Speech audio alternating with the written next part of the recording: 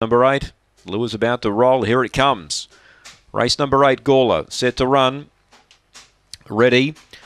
Racing, spearing out Aston Cody. Mr. RJ is going to follow it over. Can it get over though? It's a bit deep and copped a bump. So Aston Cody clear now.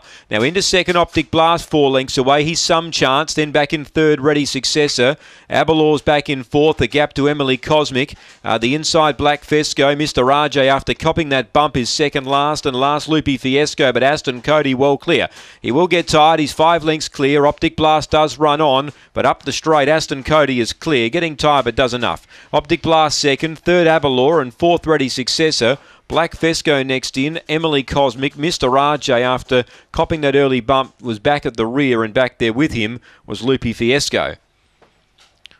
Aston Cody straight to the lead for late mail followers. 2.20 on the tote, was $2.30 into $2 on the fixed, and straight to the lead he went. Was too good for them. Aston Cody, he's got that brilliant early speed. Wins him a lot of races. 1 second, Optic Blast. 2 Abalor runs third. 9 is fourth, Ready Successor. 4 1/4 by 5 1/4. 14.87 on the way home. 30 and 64 the time.